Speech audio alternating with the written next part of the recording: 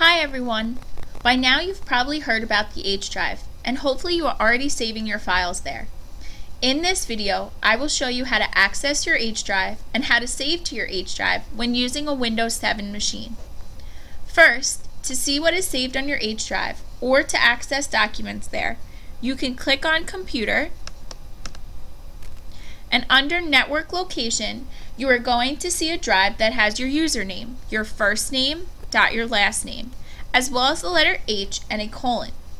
This is your H drive and where all of your files should be stored. If I click on my H drive, I see all of my folders, Word documents, PowerPoints, notebook files, PDFs, Excel files, and anything else that I have saved to my H drive.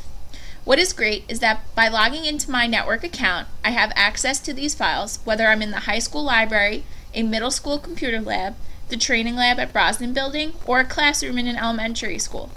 This allows me to continue working no matter where I go.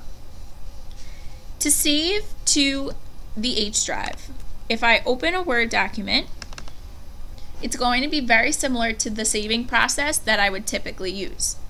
So say I wrote something in here to save to my H drive, and now I wanted to save it. I would go up to the Windows button like I normally would. I can click on Save.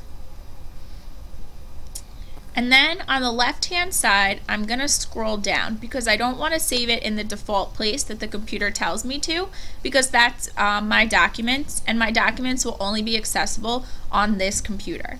So if I scroll down until I see the word Computer, I'm going to notice below Computer is that same drive I saw before with my username, my first name dot last name.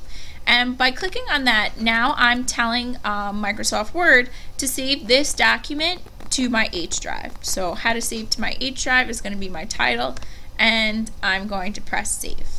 So now when I go to continue working on this document later, all I have to do is locate it on my H drive, and I will have access to it no matter what building I'm in and what computer I'm on.